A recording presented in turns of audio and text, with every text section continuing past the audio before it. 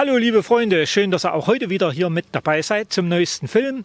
Heute möchte ich ganz besonders die Freunde der Eisenbahn unter euch ansprechen, denn ihr seht es, wir sind hier wieder in unserem schönen Flöhatal, kurz vor Grünhainichen. Hier im Hintergrund die Papierfabrik und in einem der früheren Wanderfilme hier im Flöhatal sind wir auf die Spuren der Feld- und Lorenbahn des Papierfabriken Grünhainichen gestoßen. Und es kamen Anfragen, ob ich denn noch ein bisschen mehr dazu erzählen könnte. Und deshalb ist jetzt die Stelle, mich ganz sehr bei Herrn Frank Drechsel zu bedanken. Er hat nämlich in seiner sprichwörtlichen Schatzkiste noch einmal ganz tief gekramt und hat noch einige wunderschöne historische und einmalige Aufnahmen dieser alten Bahn gefunden. Gleichzeitig ein Dankeschön an Herrn Horst Süß aus Grünhainichen, denn auch er hat noch einige wunderbare Motive der alten Papierfabrik und noch das eine oder andere kleine Info dazu beigetragen. Und deshalb wünsche ich euch jetzt viel Spaß mit der Feld- und Lorenbahn Papierfabrik Grünhainichen.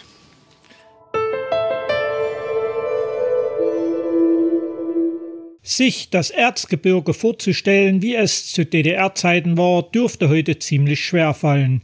Denn es war ein industriell erschlossenes Gebiet und verkehrstechnisch durch die Eisenbahn über ein heute nicht mehr vorstellbares Streckennetz gut angebunden.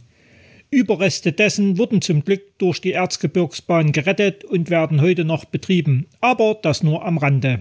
Eine der größten Betriebe war die Papierfabrik Grünhainichen. Wir sind ja bereits teilweise hindurchgelaufen. Dieser große Betrieb hat als einer der wenigen in der Region dank des Einsatzes von Mitarbeitern und Teilen der Leitung überlegt. Im Gegensatz zu heute, wo der gesamte Verkehr ausschließlich über Lkw abgewickelt wird, verfügte die Papierfabrik über eine große Anschlussbahn mit eigener Betriebsführung. Dazu gehörte selbstverständlich eine eigene Rangierlok der Baureihe KÖ mit eigenem Lokschuppen. Aber alles im Betrieb konnte durch diese normalspurige Anschlussbahn nicht erschlossen werden. Dafür gab es ergänzend diese Lorenbahn, mit welcher wir uns heute beschäftigen wollen. Diese zog sich wie die Adern in unserem Körper quer durch die gesamte Papierfabrik. Vom hinteren Ende des sogenannten Borstendorfer Werkteils über die Entrindung zur Elektrowerkstatt bzw. Schlosserei am entgegengesetzten Ende der Borstendorfer Seite, über die damals noch existierende Flöhabrücke hinüber auf die Seite von Grünhainichen, unter anderem mit der Holzschleiferei und dem Kesselhaus als Schwerpunkt. Zumindest in den 80er Jahren gab es noch 3 Loks und kaum zu glauben, eine davon war tatsächlich ein Import aus der Bundesrepublik.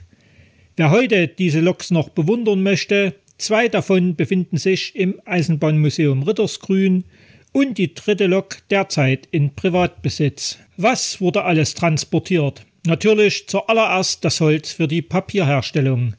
Auf diesem Bild ist links der Holzlagerplatz mit dem großen Portalkran sehr gut zu sehen.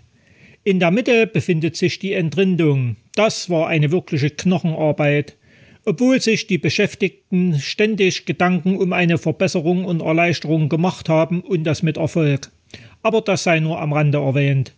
Detailbeschreibungen würden den Rahmen dieses Films sprengen. Dazu wäre ein kompletter Film über die Papierfabrik und die Herstellung von Papier notwendig. Transportiert wurden die geschälten Stämme auf die andere Flussseite zum sogenannten Werksteil Grünhainichen zur Holzschleiferei, welche sich in der Nähe der Werksküche mit Speiseraum befand. Diese Werksküche verfügte sogar über einen eigenen Räucherofen, um selbst Räucherware herzustellen. Heute unvorstellbar.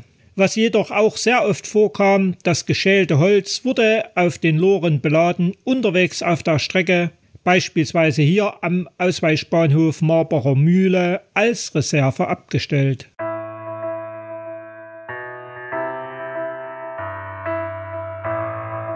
Darüber hinaus wurde auch die abgeschälte Rinde, hier im Bild sehr gut zu erkennen, transportiert und teilweise auf der freien Strecke verkippt, sowie diverse andere Dinge.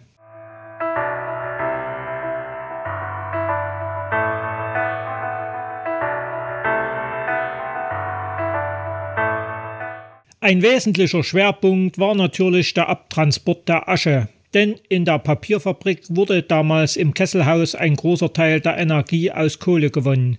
Geliefert wurde die Kohle, wie erwähnt, mit der Eisenbahn. Dafür waren rumänische Selbstentladewagen im Einsatz. Für alle Freunde der Details, das waren Waggons der Gattung FAD 6780, welche später in FALL 6577 umbenannt wurden. Auf diesen Kohlebunkern wurden sie mittels Schwerkraft entladen, was aber im Winter sehr schlecht funktionierte, wenn die Kohle, welche sarkastisch Blumenerde genannt wurde, fest gefroren war und oft mit Hilfe von Presslufthämmern und Ähnliches erst gelockert werden musste. Aber wie auch immer, am Ende kam unten die Asche aus dem Kesselhaus heraus und diese wurde dann, wie hier recht gut zu sehen ist, in die Kipploren geladen und anschließend ins Flöhatal gefahren.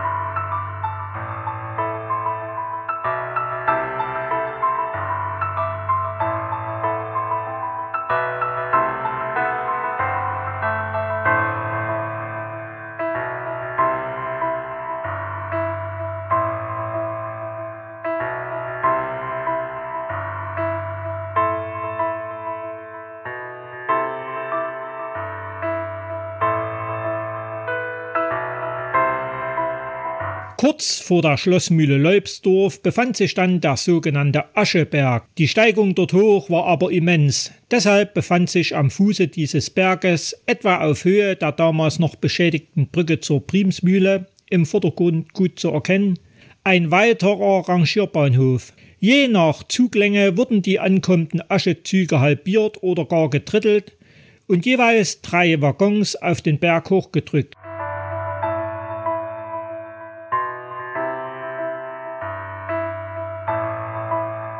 Oben angekommen wurde der Zug wieder komplett gekuppelt und der wohl schlimmste Teil der Arbeit begann, nämlich das Abkippen der Asche. Gesundheitsförderlich war diese Arbeit unter Garantie nicht.